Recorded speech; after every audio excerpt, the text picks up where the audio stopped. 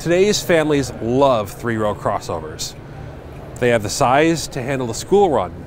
They're comfortable enough for the daily commute, and they have all the space you'd possibly need for gear or groceries.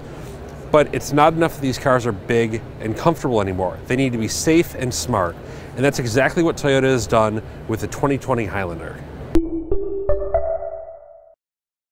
Well, these kind of redesigns can bring big mechanical changes. Toyota's been a little bit conservative with the 2020 Highlander. This car carries the same 3.5-liter V6 and 8-speed automatic transmission as last year's car. That means 295 horsepower and 263 pound-feet of torque and a tow rating of 5,000 pounds. Toyota stretched the Highlander's body by 2.4 inches, increasing the amount of cargo space by, we don't know. The company hasn't said how much more cargo volume there is, but it should be pretty usable because even with that extra space, the middle seat slides forward even further, granting more room. The Highlander's new styling is evolutionary. It's not a huge departure from last year, but there's still a lot in common with other new Toyotas. One thing we are happy about is that Toyota got rid of the horrid, terrible, awful razor blade grille that was on the old Highlander. This new design is much more attractive. While changes to the exterior are more evolutionary, changes to the cabin aren't really. And that's fine. We like this space. It looks good. It feels good. I like all the little cubbies and shelves and places I can put my phone. And I also like this new 12.3-inch touchscreen infotainment system.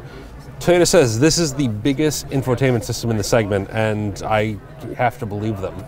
You can pair it up with an 11-speaker JBL audio system, but if you want features like a Wi-Fi hotspot, you're out of luck.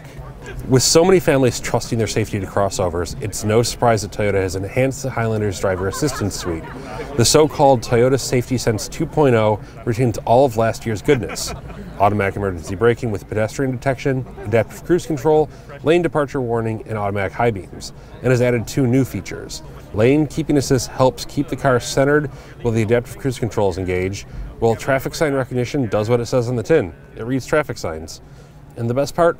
All of that technology, new and old, is standard on every Highlander trim. Changes to the V6 might be minimal, but updates for the hybrid are much more extensive.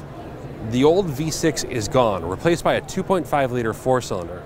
Toyota says this increases the fuel economy by 17%, from 28 miles per gallon combined to 34. But at the same time, it also means less power.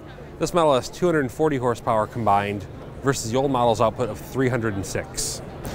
Toyota will offer the Highlander in 5 trims: L, LE, XLE, Limited, and Platinum. As for the Highlander Hybrid, it will drop that base L trim and carry on with the final 4.